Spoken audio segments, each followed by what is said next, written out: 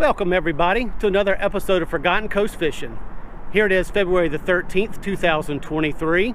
Got a little bit of a chilly day today. It's started out at 41 degrees. Gonna have a rising tide most of the day. So our plan today is we're gonna start out here at this mouth of the Intercoastal Waterway, try to maybe pick up a sheephead or two. And then as the sun comes up and warms up, we're gonna push out onto the bay and see if we can't grab some trout or redfish. So come along, we'll see you at the first spot. All right, so what we're going to start out with today is kind of my confidence sheepshead bait.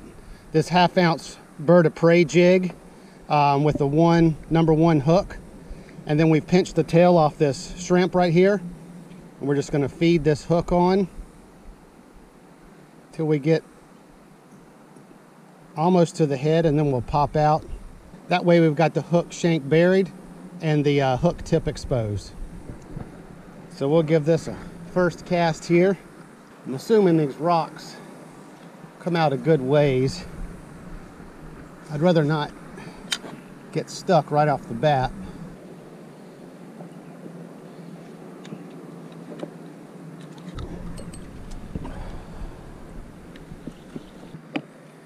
Well, that didn't take long to lose that bird of prey in the rocks.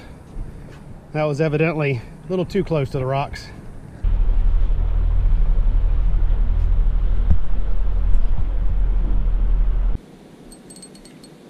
Pulling decently good. Trying to get down to the bottom again. And what do we have?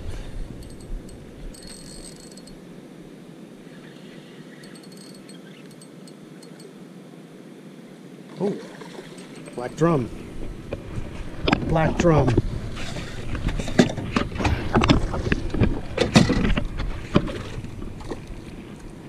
Got off.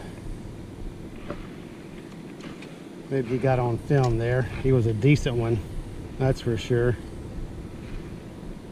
All right, let's see if we can get him back on the hook.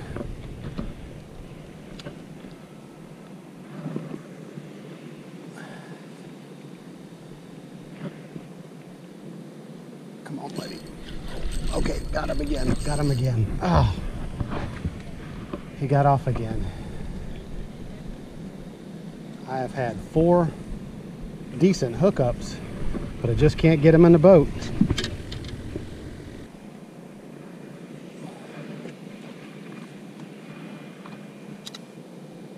They're down there and they're biting every time I cast out. I just got to get him up to the boat.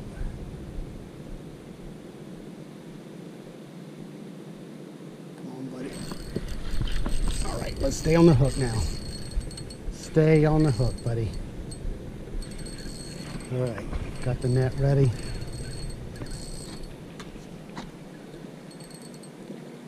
Oh, it's a little redfish.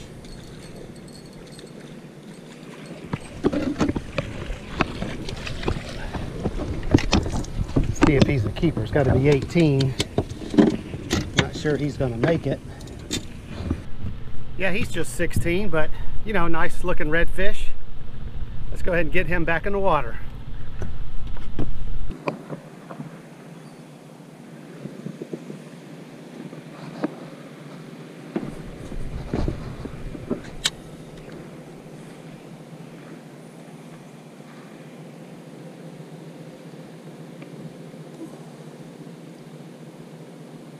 Come on, buddy. Okay, got him. Got him. Now let's stay on the hook. Let's stay on the hook. Stay on the hook.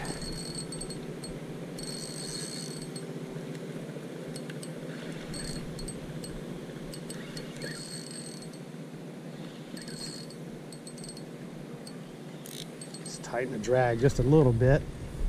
I think it was set a little too loose. Oh, I think it's our redfish again.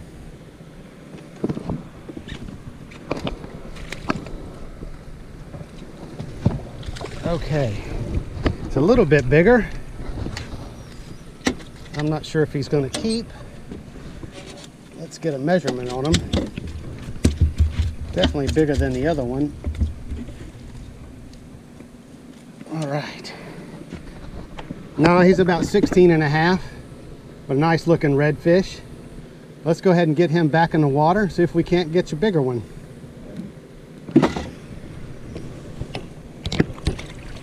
Now I've changed how I'm rigging this shrimp up. You know, before I was pinching the tail and feeding the hook up on the underside. These are bigger shrimp, so that's going to be kind of hard to do with this little hook. So I've started using the method where you hook it in the head. Now you see where that horn, I don't know if you can see this, but where that horn meets the head, right there where that meets, you'll see kind of a little spot in between some black marks. And if you go right between there, you know, you have a solid hard place to hook that hook. It's less likely to come out, and it'll stay alive a lot longer. So that's kind of how I'm rigging it now with these bigger shrimp. I'd actually kind of prefer, for sheepshead anyway, a little bit smaller shrimp, but you know, you kind of use what they give you at the bait store. I feel like if you have those smaller shrimp for the sheepshead and hook them backwards with the tail pinched off, I feel like I'd get those sheepshead on the hook a little better. But right now I'm catching redfish, so you know, these bigger shrimp hooked in the head should do nicely. That was a decent aggressive bite. And he's not coming back, so give it another second or two and then check my shrimp.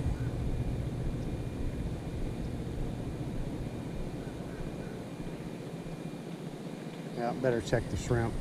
Although it feels like it's on there. Yeah, it's still on there. Still looking good. See, that's the benefit of that hooking in the head. You know, you'll have them stay on the hook a little bit longer. Just need to get one of you guys in the box. All right, so I grabbed a smaller shrimp this time, so I went ahead and pinched the tail off and rigged it up backwards like that. So let's see if that makes any difference on getting them on the hook.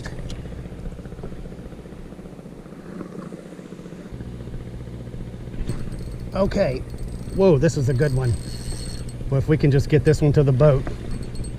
This is a good one, y'all. We can just get him to the boat. Let's loosen our drag a little bit. I don't want to give any reason for him to get off the hook.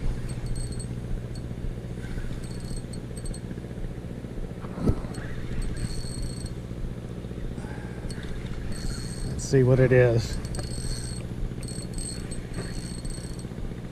This is a good one.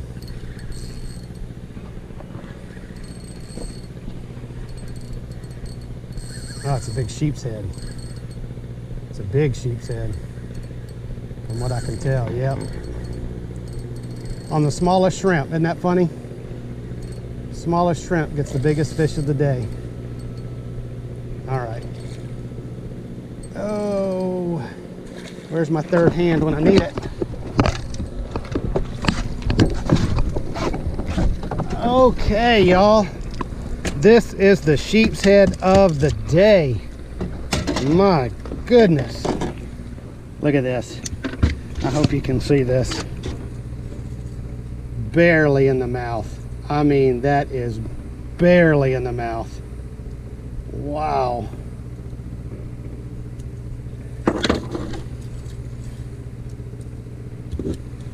Okay. Let's get this measurement on this guy. Now to measure, if you can see, you go from the fork of the tail, and we've got 17. All right, y'all, look at that. 17-inch sheepshead, biggest fish of the day, caught on the smallest shrimp. So let's go ahead and get him in the box and get that shrimp back out there. All right, well, let's get us another shrimp. Try to get a small one this time again. There we go, look at that. Little tiny guy.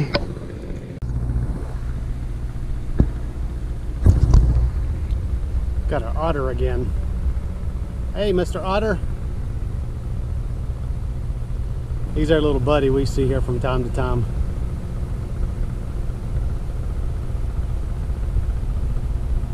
He constantly puts up bubbles as he's swimming underwater. You can tell where he is. Yep, just cruising up and down the intercoastal waterway. All right, let me show you what I'm using today. This is a 1/2 ounce filler crab sheepshead jig made by Bird of Prey. Then I've got a 20-pound fluorocarbon. That's tied to 15-pound braid. This is a Daiwa BG 2500 reel, and this is a TFO 7'6" medium light fast action rod.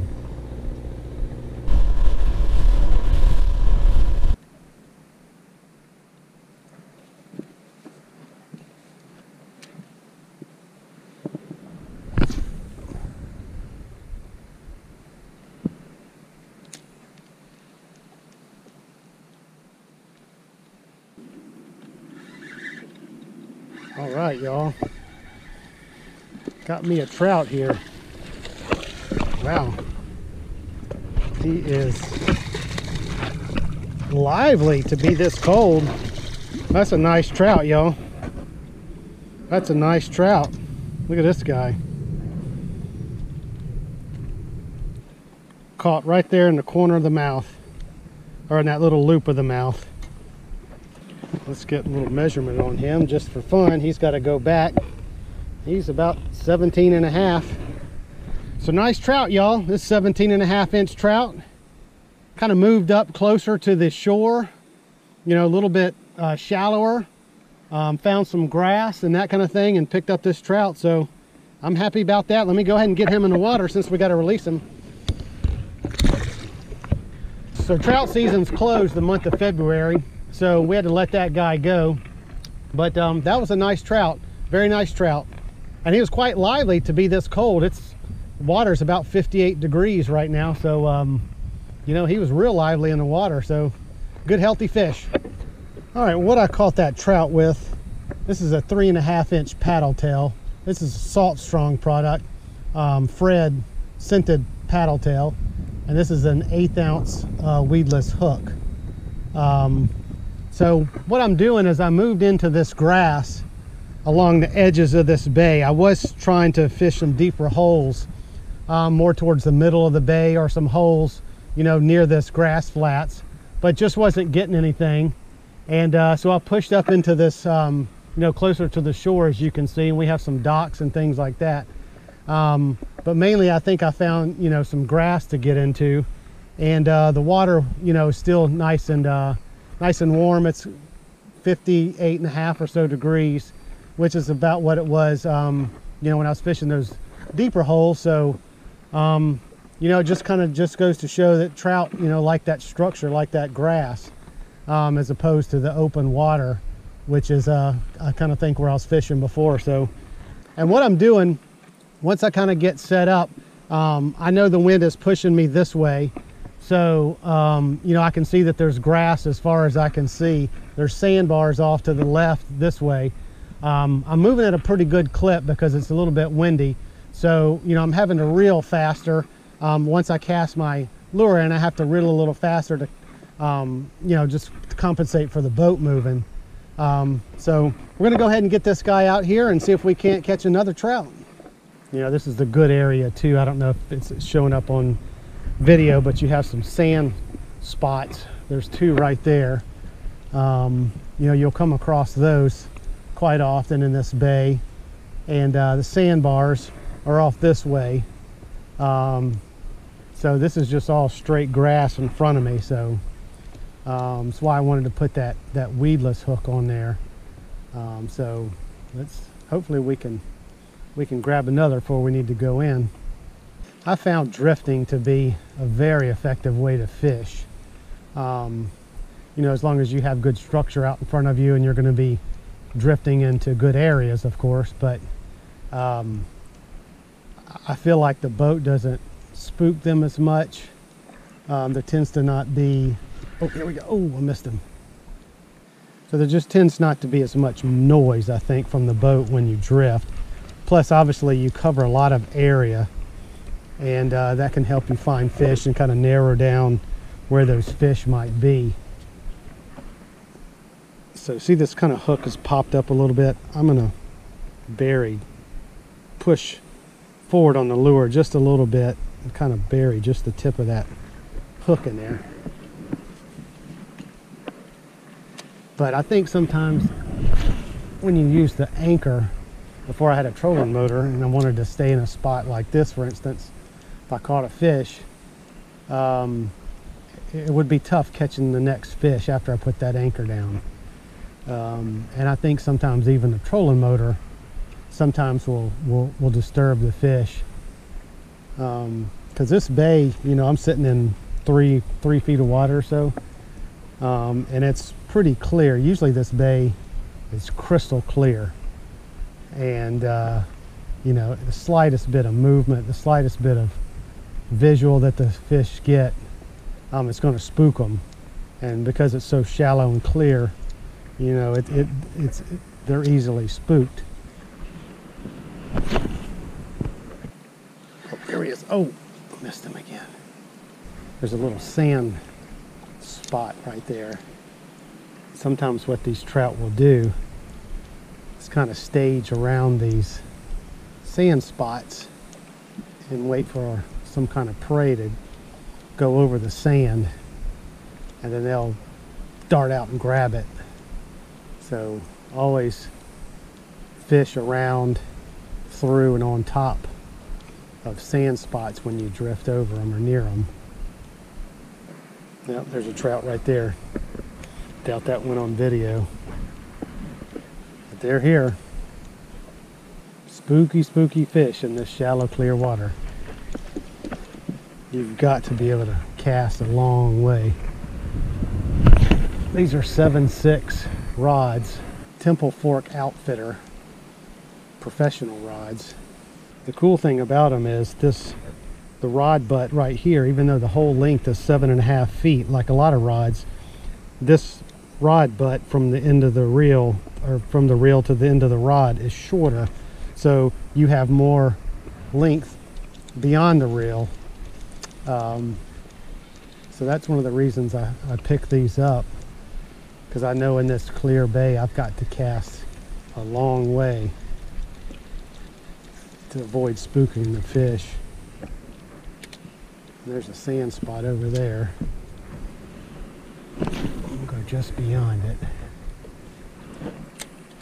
And that's the good thing about this 8-ounce or weedless hook. You know, it's not going to make as much splash when it hits the water like a 1/4 ounce or so would. So I'm seeing some life. Obviously caught a fish, saw a trout. It's birds feeding around. It's bait fish, mid-February. So hopefully soon we can turn the page on this winter and get to some spring fishing. All right, so I'm going to go ahead and head on back to the house. It's getting a little late in the day and I didn't get any other trout after that first one. So we'll see you at the house, and stay tuned and we'll go over today's takeaways.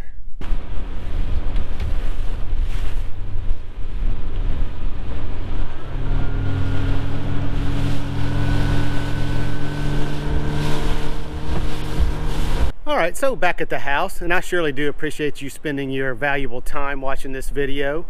Before I go over today's takeaways, if you like this style of video where I give you on the water action as well as give you my tips and tricks on what I do to catch fish, then please hit that subscribe button.